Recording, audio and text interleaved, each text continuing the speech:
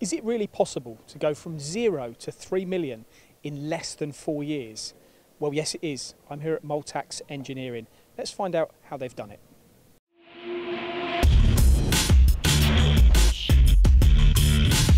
Myself and my business partner Ashley Moisen, we registered the company back in November 2016. First machine arrived in December of that year, and we sold our first components in January. First machine we purchased was a HSM 600U 10 pallet machine by Micron. Right from the outset we knew that we wanted to focus on automation and try and utilise unmanned machining hours as much as possible.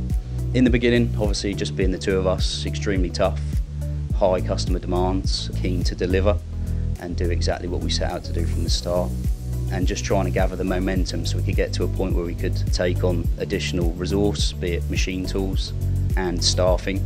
Obviously at the start it was just myself and Ashley, so a huge demand put on us personally. Now it's one thing pumping precision parts out the door day after day, but what about being recognised for the quality of your work?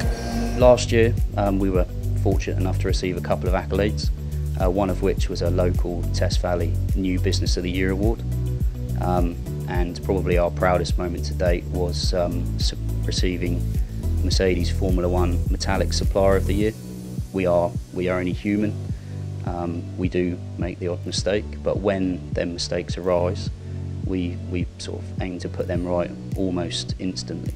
Over the last 3.5 years, we've invested circa £3 million in facilities, machine tools, 0-point fixturing, back-end tooling and inspection equipment, and we will invest in whatever the customer needs us to invest in. And I think, to be honest, that's probably a key to our success today. Now it's evident from walking around the machine shop how integral automation has been in the business's development. Obviously 5 of the 6 machines are automated. We try to maximise our automation as much as possible. All of the machines carry Lang single point tooling, so to enable us with inspection. We do run a night shift, but skeleton, so we try and improve jobs out by day and then run them off by night. If we have any cutter breakages or something, there's more of a minder here at night.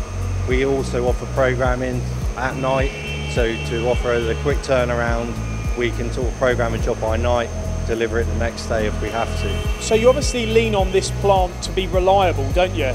It'd be a disaster if they broke down, do they? Not very often, thankfully. No, the reliability of the machines has been good. Of course we've had problems, but throughout my engineering career you've had problems with many different machine brands.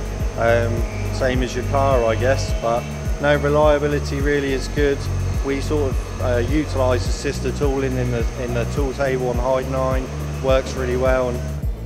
And it's probably the simplest question of the day. Why OpenMind Hypermill?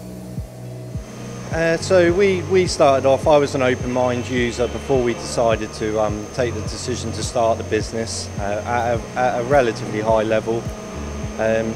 It's a game changer for us really. We've got integrated machine models, the programming, to program on Hypermill, I'd say, from the use of many CAM systems I've used over the years, it's so simple to even train a non-CAM user. We have our setter and operators use it as a setting tool as well as a programming tool, so they can check the datum of the part, produce a tool sheet, post the NC code into the machines. They also run the verification software to make sure there's no collisions. So for us, yeah, it's a game changer. I don't know we definitely wouldn't be where we are today without it.